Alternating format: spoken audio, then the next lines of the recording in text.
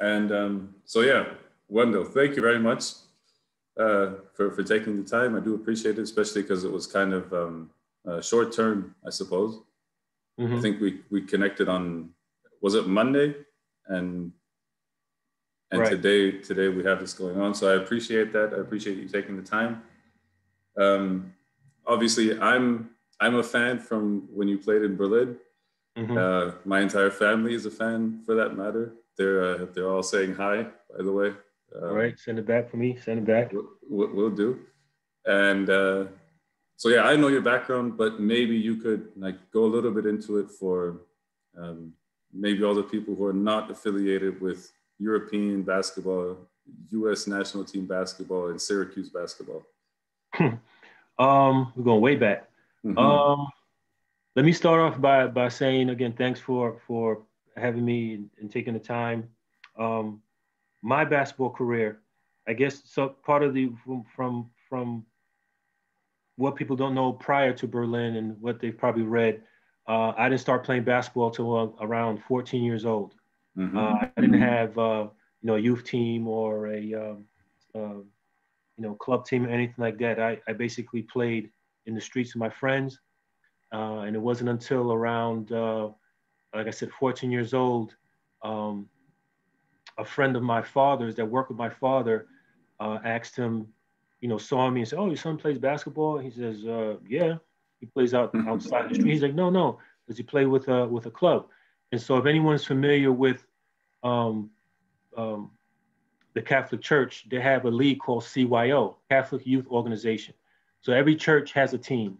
And basically on Sundays, the teams play against each other. So just to give you an idea, Chris Mullen played in that league. Numbers of players, especially who lived in New York City area, because it's a New York mainly based kind of organization. So picture that as opposed to your a club team. And this is before the AAU explosion. So any kind of organized sports were basically done through the church, or a loose organization in different neighborhoods. They might have a basketball tournament and the kids will come out and play. So needless to say, I didn't start playing until I was around 14. And in my neighborhood, I didn't have a Catholic church. I had to take the train to that neighborhood. First year I tried out, played, couldn't make it because I wasn't from the parish. I wasn't from the neighborhood. The second year I did. Speeding through the story, a referee saw me play. He mentioned my name to Christ the King High School, the athletic director. Speeding up again, that referee became my freshman coach at Christ the King. Okay. That's how it came to be. From my freshman year to my senior year in high school, again, starting high school, 15 years old, no organized ball, long, lanky, trip over a crack in the street. That's how coordinated I was. I at the end of 4 years, I was receiving major offers from all colleges around the country. So obviously a vast and quick improvement over 4 years, which I attribute to the coaching I received and just playing nonstop all year round. Get to Syracuse, highly recruited, and it was the mecca of Big East basketball. And I'm talking about Georgetown Hoya, St. John Redmond, the Big East at its height. Every game is a slugfest, a fight. And I'm showing up with a pocket knife at a gunfight. So needless to say, I was playing against the big boys every night, but I grew up very fast, whereby my senior year, I was a all-conference player and got drafted by the Warriors, made it all the way to the veterans camp, was the last cut.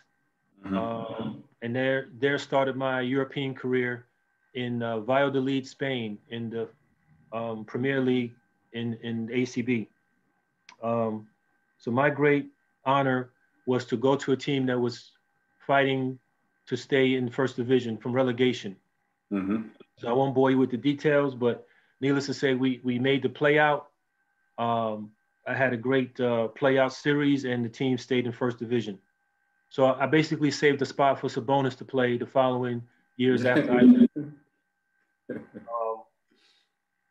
because he played with Valladolid before he played with Real Madrid before I got there. My next year, I did so well, I ended up playing with Real Madrid, you know, one of the top teams in Europe.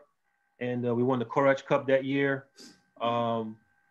Finished second in the Spanish league to Barcelona, who was coached by none other than Aito at that time. So Aito is getting old.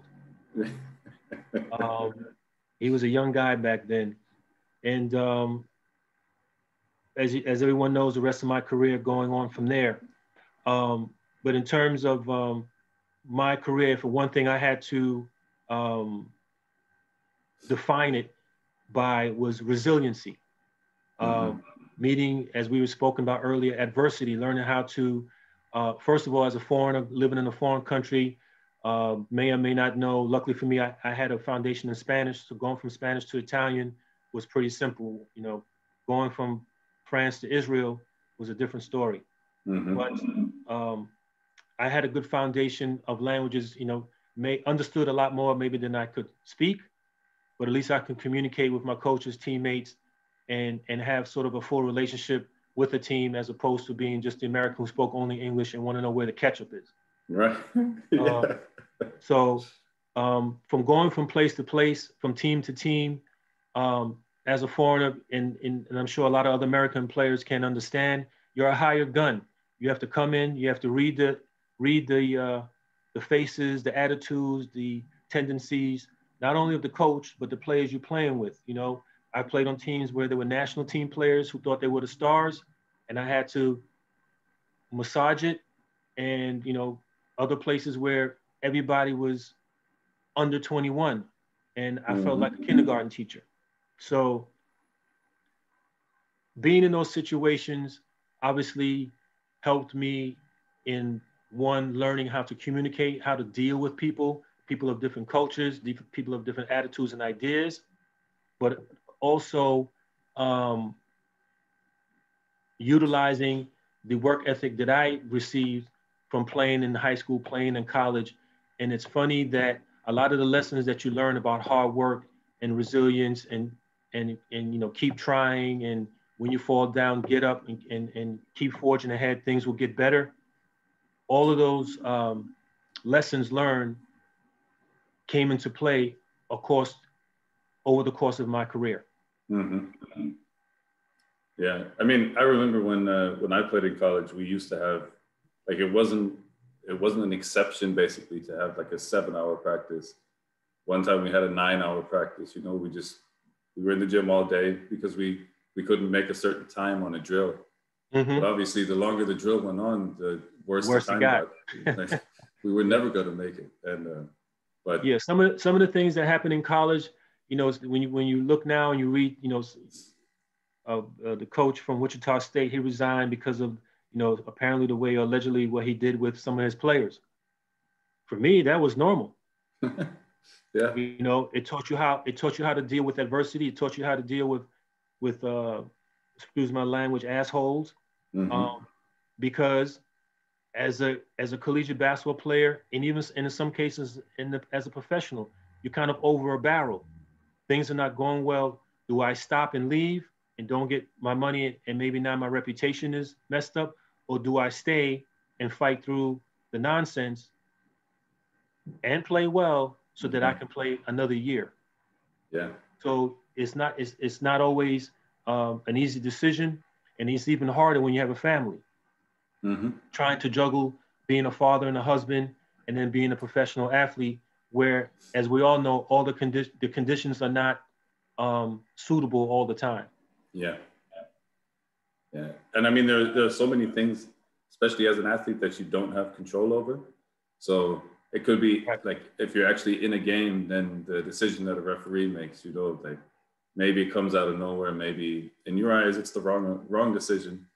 But then even stuff like fans talking about how maybe you aren't playing the way that you're supposed to play, but every week you play in front of the same 10,000 people who may or may not be saying bad things about you. So yeah, and you know, if you're in a situation where you're the main player and counted on to do a lot of things, in particular scoring, um, the educated fan will know, well, they're not exactly going to try to make it easy for Wendell. So maybe that's why he's having a hard time. yeah, You know, the uneducated fan, well, oh, he scored 30 points last week. Why he can't score 30 points this week? yeah, Um, and then sometimes you're in a situation, and every situation is different. Sometimes you find you have to coach yourself. You have to figure out, well, we can't run this play and we can't do that because we're doing this. So I have to do something different. I can't try and post up under the basket because they have one in front of me and one behind me. So I have to go out to the perimeter now and drive to the basket or shoot from outside. yeah, And many times those are decisions you have to do on the fly and on your own and kind of live with the consequences, because bottom line is you're trying to win. mm-hmm. So there are a lot of intricacies and underlying stories and things like that that people don't see. You know, they just see, well, you're playing basketball, so you can play good, so you should play good every game. Yeah, If it was and that easy. and speaking of winning, you were very humble just now and kind of left out that part about when you joined ALBA Berlin and you won, I think it was 6 titles in a row, and won the MVP. Was it 4 times? The league MVP 4 times? I believe so. Yeah. And so basically for 6 years in a row, there was no way to pass you or to win a title in Germany without passing you, and no one was passing you. So I remember those times. They were awesome times because I was coming up playing basketball and I got to watch you in your prime, basically. Mm-hmm. In the And a lot of that, again, I give credit um, to timing. So much of it is timing. Because I've been in situations where, for example, early in my career, I went from playing with Madrid, and you know we won the Corash, we're you know fighting. Our main competitor was Barcelona, and you know whether it's the Spanish Cup or the championship, we're in the finals against each other, beating each other's heads in. Um, the following year, I go to a small town in Italy, you know, a team that struggled just to get in the playoffs, and if they did, they didn't get very far. And I get there, and you know, everybody's 24, 25, and everything just clicks, and we go all the way to the finals, and we're playing against D'Antoni and McAdoo in the finals. And then the following year, we come crashing back to earth. So a lot of the success I think I had in Berlin had to do with a lot of the work that they did earlier. It was their time. I knew that they always ran into the Leverkusen or someone would get hurt that would derail their chances. It was also, I think, a time where I had a lot of experience, and needless to say, playing for Pesic is not something that everybody can do. yeah. But I had enough experience as a player to know what I could do and what I couldn't do. So I was always doing enough that I had to do, but also making sure that I was ready to play on Sunday. And so, again, at that time, I knew myself well. I knew what I had to do to be prepared. And, you know, I for one, will admit that I never liked going to do training camp in December in the middle of the season when we had the winter break. We would go to the Olympia Stadium and run on the track and the ice. And I'm like, this is stupid. Yeah. You know, and you know, and yeah, run full speed on the track with the ice around the curve. Yeah. I was like, no, I don't think so. So it's always finding that happy medium of knowing, and that comes with experience, that comes over time, of knowing that the effort that you put in your training and your preparation is important, but more importantly, staying healthy and playing on Sunday is the ultimate goal. There's that awesome picture of you and Pejic sitting in the back row of the bus after maybe it was the first title. You're shirtless, smoking a cigar, just looking like you're loving life, and he's sitting next to you, just overjoyed about just winning the title. Right. That's one of my favorite pictures from that time. It was. I think I can remember that we won in not Cologne, in Bonn. I think it was in Bonn. Our first, and it was an away game. And in that picture, we were going to the airport, and like you said, I remember Henrik's face. I remember Jorg. It was such like a sign of relief. We've been trying for so long. We finally broke through. Yeah. And that as a foreign player, as an American, when you get in a situation like that, you're thankful because there's so many other times when you fall short or you don't win, and you always wonder, am I going to get a chance to be successful or win that championship? So yeah. Being my first year in Germany and given all the places that I've been, it's always refreshing to be in a place where they really not so much that they expected it, but that they were thankful and happy that they achieved it. Yeah. You play for Madrid or you play for Maccabi, from the beginning of the season. Oh, we should win the championship. Oh, we should win the championship. I'm like, it's not that easy. Yeah. Yeah, especially if you're in that position as the favorite, it makes it a bit more difficult even. Right. So let's fast forward a little bit. You had a decorated career. You won 6 championships, and then now you're the head of, is it corporate relations? Is that what your current position is? Right. I'm director of corporate partnerships for Robert Wood Johnson Barnabas Health, which is in New Jersey, the largest health system in New Jersey. And this is my second job, really. I started off in New York, in the Bronx.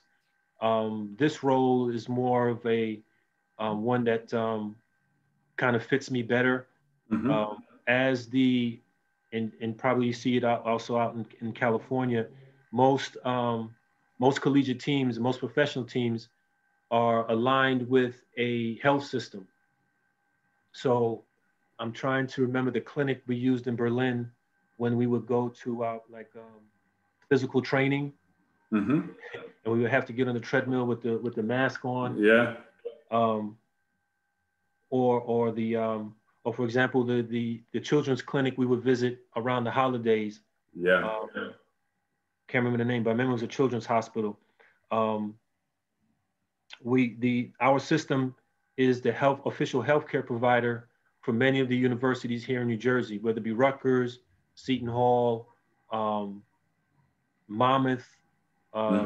They're all Division I, but one is Big Ten, one is Big East, another one is in another league, and we provide basically the healthcare.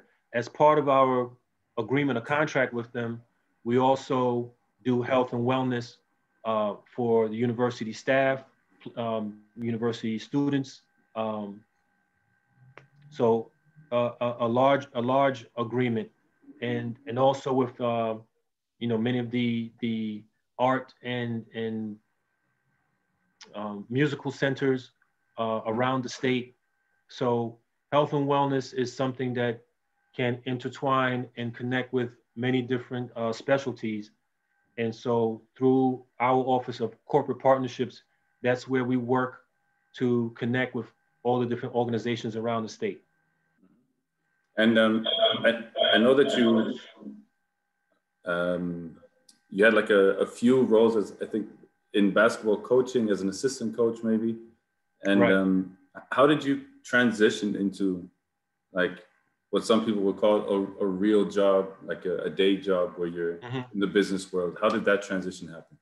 Well, once I retired, obviously my natural inclination was to go into coaching, given my experience and the length of time that I played, and my my idea was that I would, become an assistant coach on a European team and, work my way up, get my license, and then eventually become a head coach. Mm-hmm. So when I left Weissenfels, uh, which of course didn't end well, I came back and I was still working out. I was probably 38, maybe 39 at the time, and could still play, maybe not 40 minutes, but at least 30. And I'm thinking, okay, I have one more year. I didn't like how last year felt. So long story short, we're into September, we're into October, and no one called. So Mm-hmm. my son started high school, and I was going back and forth, and the head coach of his school said, "Hey, while you're still home, I know you're still looking to play, but while you're still home, would you be interested in working with our big guy?" I'm like, "Your big guy? Who's your big guy?" Oh, he says, "Oh, here, Andrew Bynum." I said, "Oh, sure. I'll work out with Andrew Bynum." So, we long story short, um, I became the JV coach and then the assistant on the varsity of my son's high school team. Mm-hmm. Of course, uh, right soon after, and this is probably the end of October, I get a call from Oldenburg, from what's his name? He combed his hair back the same way that the coach from Leverkusen did. Don something. Don Beck. Don Beck. Don Beck. Yeah. He was coaching in Oldenburg. Yeah. And he calls me and finds out if I wanted to play. And I'm like, figures you will call me a week after I said, start coaching. Well, so needless to say, I stayed with my commitment and I coached the team. The following year, um, I got introduced to a university, NJIT, New Jersey Institute of Technology in Newark. They were looking for an assistant coach. One of their administrators worked at the school where my son went to. He mentioned me to the coach. We met, had a meeting, and there started my career in college. That was a very humbling experience because they were a Division II ministry university. It's a technical school, so engineering, science, computer sciences, those kind of things.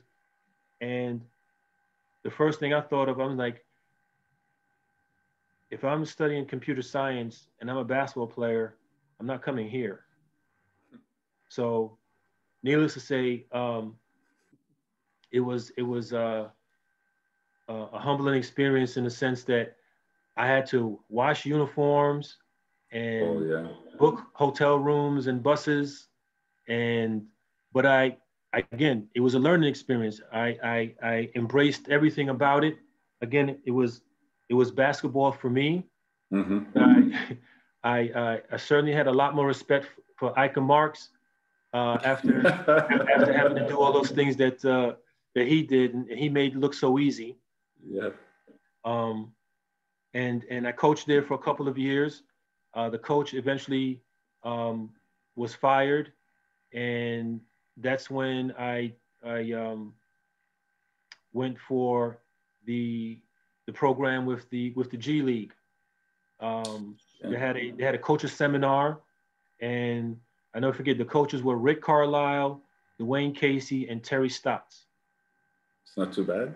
And so obviously the three of them were out of jobs, and in talking with them and joking around, they basically had a agreement that said whichever one of them got a head coaching job, he would hire the other two. So as you could recall, and I think Dwayne Casey and Terry Stotts were on the Dallas Mavericks when they won the championship. Mm-hmm. So nonetheless, that was a great experience working there, and I ended up getting a job with the Austin Toros, which are the G League team of the San Antonio Spurs. Lived down in Austin for a year. And it was that at that time, I think it was 2009, when I came to like a crossroad. I was retired for 5 years now, went from, high school to G League, and, was deciding whether I will continue coaching or go into another field. And, the offer to go into healthcare, which I knew was a growing field, especially in the States. And actually, my mother was a nurse and my aunt was an administrator, and, spoke with them about it, and, made the jump from coaching to healthcare. And so here we are, maybe 10, 12 years later. Yeah. Here we are. Okay. And I mean, obviously you've kind of risen through the ranks again now at the director level. So this is exactly where everything that I'm trying to do right now is tying into. I kind of want to spotlight how former professional athletes, they bring these certain attributes and what we call in the professional field transferable skills, which is like one of the buzzwords at the moment, right? Every job interview, they will ask you for your transferable skills. And so you kind of already got into some of them, but like if you maybe like the top 5 transferable skills that professional athletes bring to the table that make them basically great hires for any kind of organization outside of sports. I think the first one I put at the top of the list is resiliency.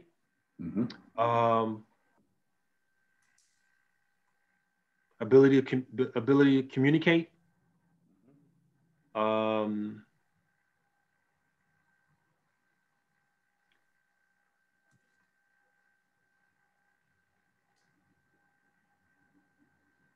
I would say work ethic.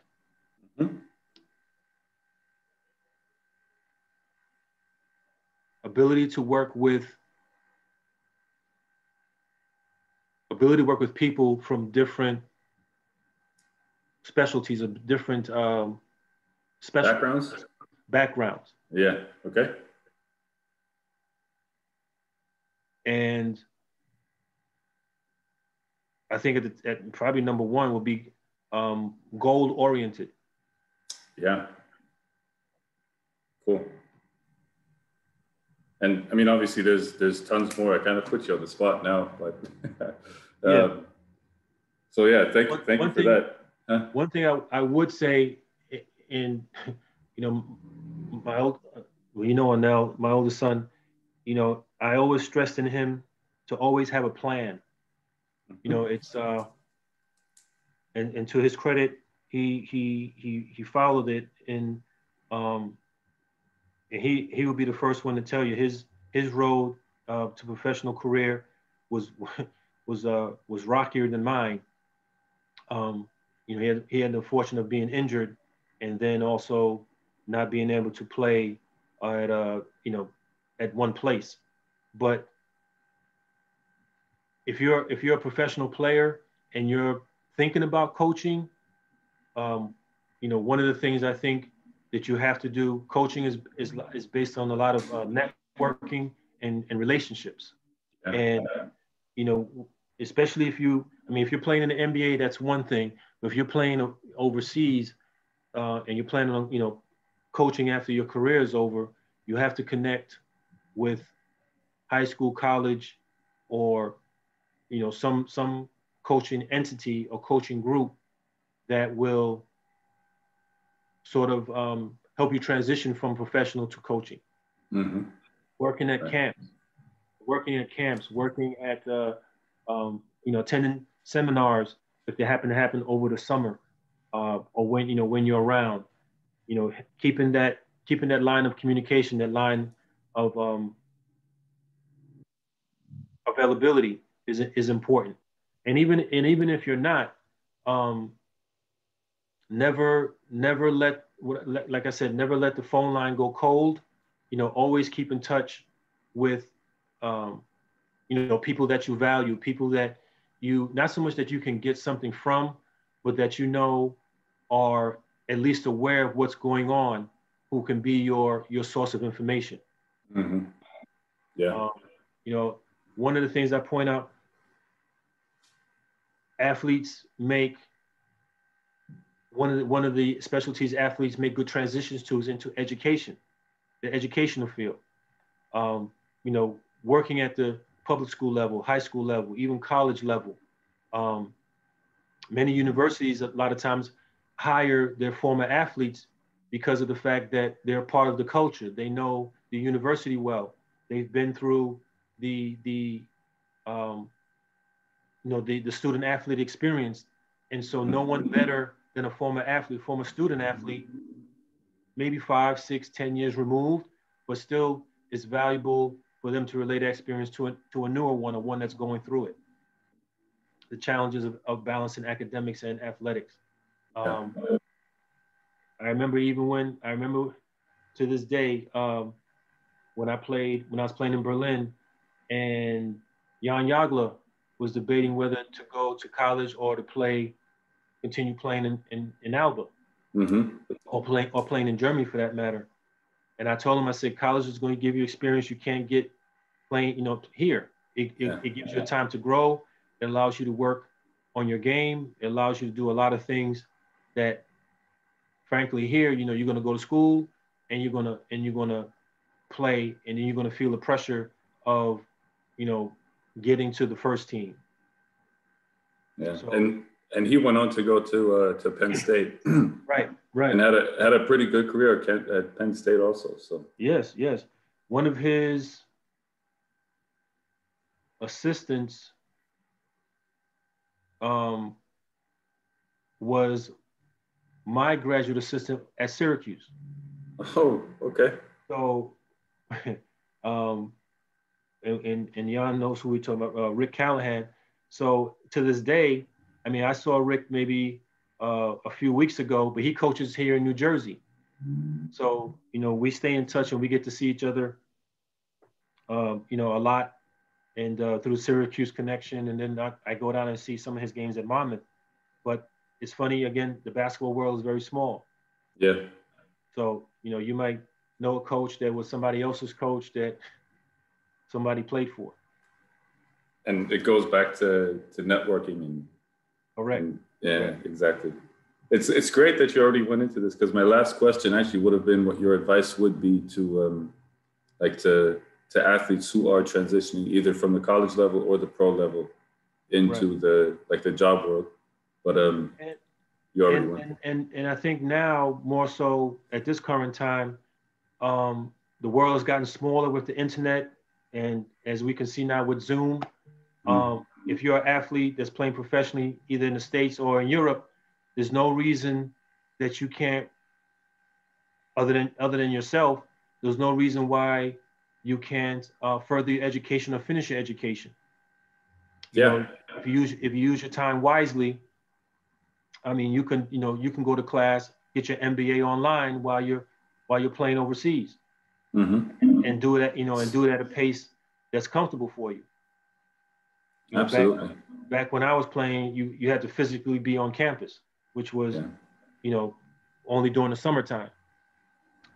That's why, as I wrote it on the LinkedIn, I made it a point that I was going to get out and during my time doing the 4 years, because I was the first one in my family to go to college, and just personally for me, I always feel I'm going to finish what I start.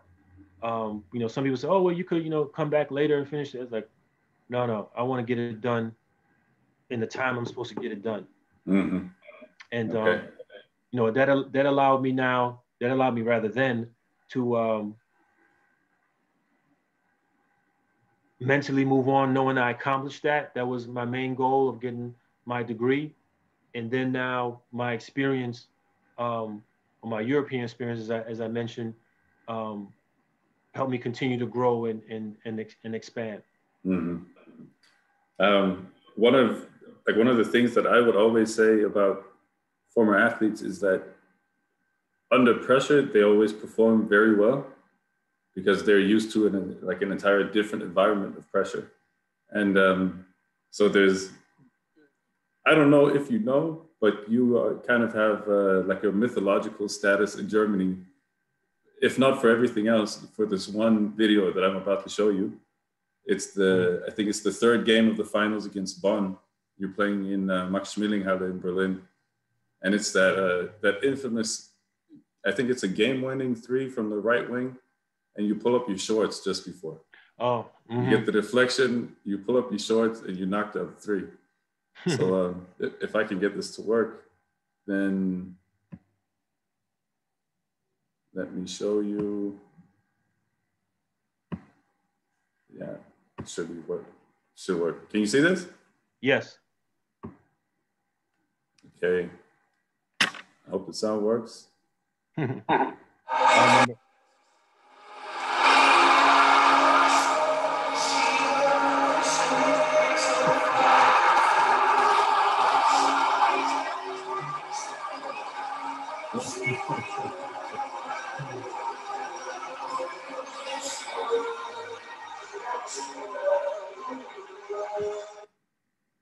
Oh, and that's Marco Baldi, who was right. I think already the CEO back then, wasn't he? Yeah, he was the general manager at least then. Yep. Yeah. That's I was that was from the ceremony in Berlin. I heard the background music. Yeah, you were. I think you were. That was the third game, and you won the series 3-0. And right. This was the dagger, basically. And for whenever someone says the name Wendell Alexis in connection to German basketball, everyone always brings up this story, and that's like the symbolism of why you're the Iceman, you know? Yeah, one of the reporters, it was long after that, and he says, "Oh, you remember that play?" And I was like, "Oh yeah, I remember," because the point guard Mark, forgot his last name. I think his first name was Mark. When I stole the ball, he grabbed my shorts to not, for me not to get to the ball, and so I felt my shorts like if I take one more step, they're going to come down. So that's why I let the ball roll, and I'm watching it, and that's why I adjusted my shorts. But then when I got to the ball, my momentum was going forward, and whenever I shoot, I always take a hop to get into my shot. So the referee says, "Oh, did you walk? Isn't that a walk?" And so I said, "Let me ask you this: you remember Michael Jordan's last shot? Not to compare myself to Jordan or anything, but the shot against Byron Russell, and he helped Byron along with his right hand."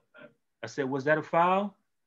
Well, it was a foul, but they didn't call a foul. I said, "Exactly. So it was a walk, and they didn't call walk."